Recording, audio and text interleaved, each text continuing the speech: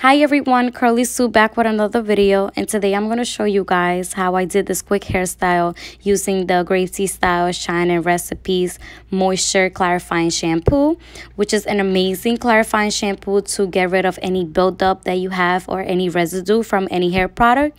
So the first thing I'm going to do is apply the shampoo directly to my scalp.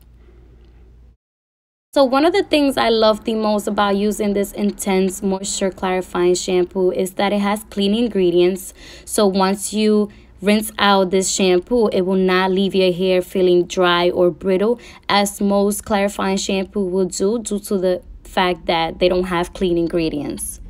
So one of the main ingredients in this shampoo will be apple cider vinegar and aloe, which helps the hair feel nice and soft once you rinse it out. So now we'll be separating my hair into small sections so I can apply the thirst quenching recovery conditioner, which also can be used as a hair mask. So what I like to do, I like to detangle my hair as I apply the conditioner. And I love this conditioner because I can literally detangle my hair without using a comb. So I definitely recommend this conditioner for anyone who's battling with dry or damaged hair. This is definitely one of my go-to conditioners for any season. As I make sure my hair is fully detangled, I will now leave on the conditioner for about 2 to 5 minutes for better results. As you can see, my hair is fully dry, it's bouncy, hydrated, and super cute. I used the curling jelly and the setting mousse by Aunt Jackie's. And now I'm going to show you guys how I achieved this cute hairstyle. It's super quick and super easy. As I'm separating my hair, I'm going to be using the Frizz Patrol setting mousse to keep my hair in place.